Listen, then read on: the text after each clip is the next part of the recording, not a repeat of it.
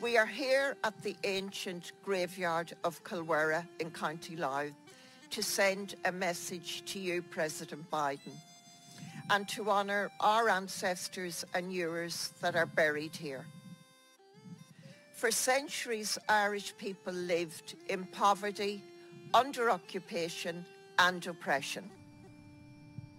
During the Great Hunger of the 1840s, our British occupiers allowed 1 million Irish people to die of starvation and disease. 1 million were forced to emigrate, like your great-great-grandparents, Owen and Jane Finnegan, who sailed out of Carlingford Lough.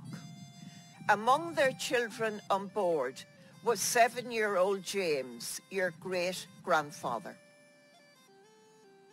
On St. Patrick's Day, when millions of Americans celebrate their Irish origins, we want you to hear this message from Ireland.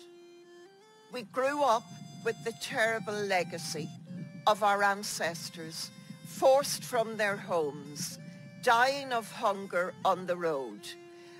Their bodies were found with grass in their mouths. Because of our history, the Irish people will never forgive those who enable the oppression, ethnic cleansing and genocide of another people, as you have done in Gaza.